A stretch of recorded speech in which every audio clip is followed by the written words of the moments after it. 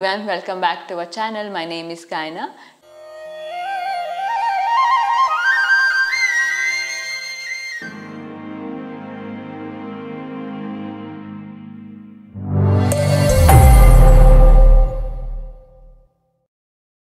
In this video, we are going to learn the pose called Merudandasana. Merudandasana is an intermediate seated asana. Merudanda means the spine, asana which means the pose. Before moving to the asana practice, let us see a few precautions of this pose. If you have any pain on the ankle and the knees, should avoid this asana. If you have too much pain on your lower back and slip disc problem, should avoid practicing this asana. Let us see how to practice this Merudandasana.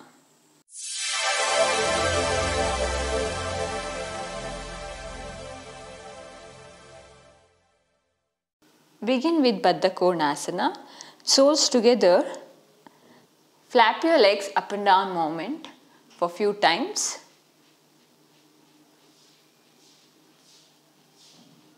Yes, now slowly stretch your leg forward. Okay, from here, lock your big toe, legs apart little bit. Now slowly try to lift your both legs up and down. Up and down, up, down. Last one more. Let us hold for a few seconds. Slowly lift your both legs up and stay there. Balance here. 5, 4, 3, 2 and 1. Slowly legs down and relax. Same way, flap your legs up and down movement. Yes, bend your both legs, legs apart. Now from your both hands, lock your big toe. Do not bring your hands outward like this. Make sure the hand should be next to the legs. Now slowly lift your heels up. Lean back little backward.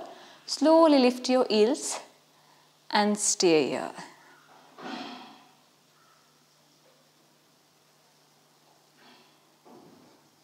Yes, now slowly drop your legs one by one and relax.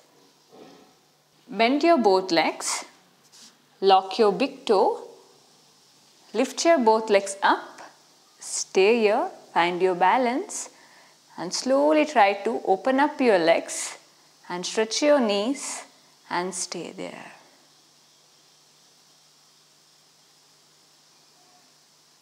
Now slowly bend your both legs and drop your legs and relax. If you feel difficulty to hold this pose for a longer time, you can take the support of the wall intensely and you can practice this asana. If you feel difficulty with the locking the toes, you can lock your ankles. Same way, lift your both legs up and open up your legs and stay there. And you can also use the rope or else you can practice with the strap also. Same way, use the rope for the both legs to the foot. Same way, lift your both legs up, stretch your legs and stay there. Yes, so this is the modified version of Merudandasana.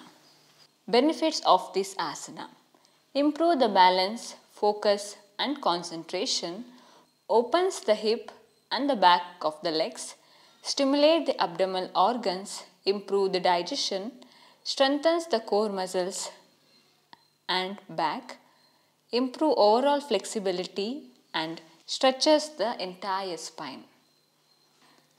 I hope this video is helpful for you with the practicing of this asana. See you on next video. Till then, take care and namaste.